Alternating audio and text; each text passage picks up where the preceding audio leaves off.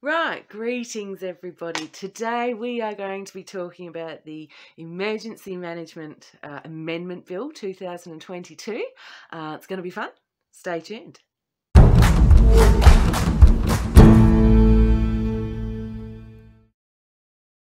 Right here in Western Australia, we had been under a state of emergency since March 15, 2020. That did come to an end a few weeks ago. Our illustrious Premier here in Western Australia, Mr. Mark McGowan, is looking to pass a bill which is called the Emergency Management Amendment Bill 2022. Now, I'm going to tell you about some fun parts of that bill. First of all, some appointed cold and flu officers, we don't know who these people are, but I'm sure that's just a minor detail. Appointed cold and flu officers will be able to enter your home and vehicle without a warrant. They'll be able to take possession of your home vehicle without a warrant.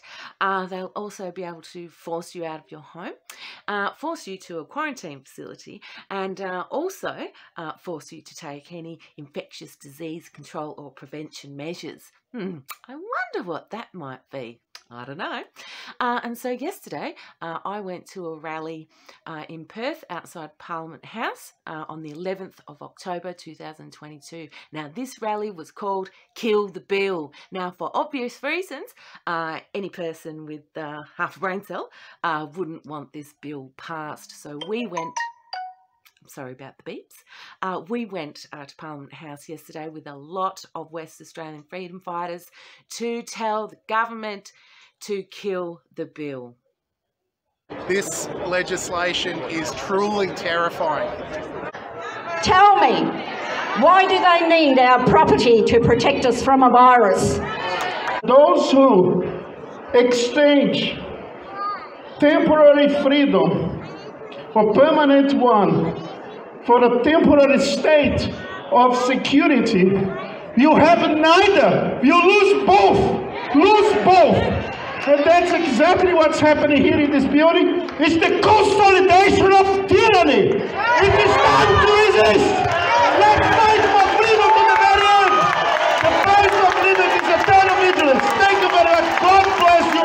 You are the right citizens, the good people, fighting for justice and freedom. Thank you.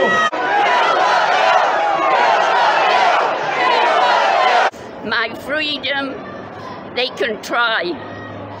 It's up to you whether you let your freedom go or not. They're not taking my freedom from me.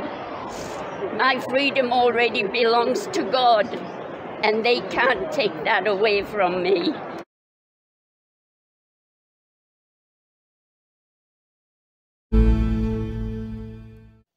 Right, that is me signing off. Until my next video, I'm going to say bye.